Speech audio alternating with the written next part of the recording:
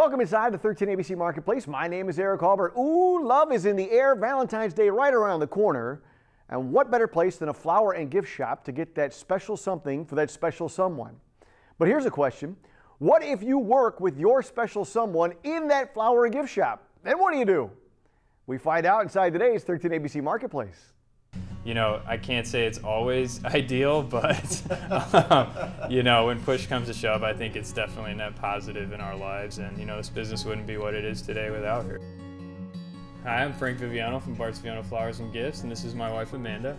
Hello. We take a lot of pride in helping people celebrate Valentine's Day. It's a really special time of year. This is a classic piece. This is our ultimate dozen roses. This is a great sentiment of romance, of love, just to show someone you care. And then for those of us that have a sweet tooth, or somebody that we love with a sweet tooth, we have these Mayana chocolates here.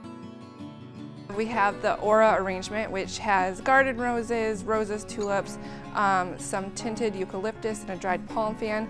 We have our Nola arrangement, which is more the purple hues. We have our craft beer basket, which features beer, snacks, some holiday popcorn, some Valentine's Day popcorn.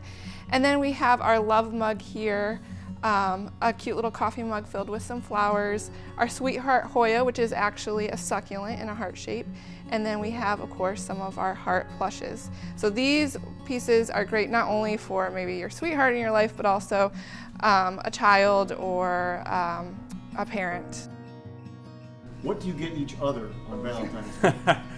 Well, I usually go through the store at the end of the day, and whatever's left that we haven't sold, I try and pick something fun for Amanda. I typically get Frank something from the heart, usually a homemade meal or a night off from Rugrats running all over the house. Yeah, it's always really cute. She usually gets something from the little girls to me. We have 2 daughters, so if I come home to even a little drawn card or something from them, that's really special to me after a long week of work.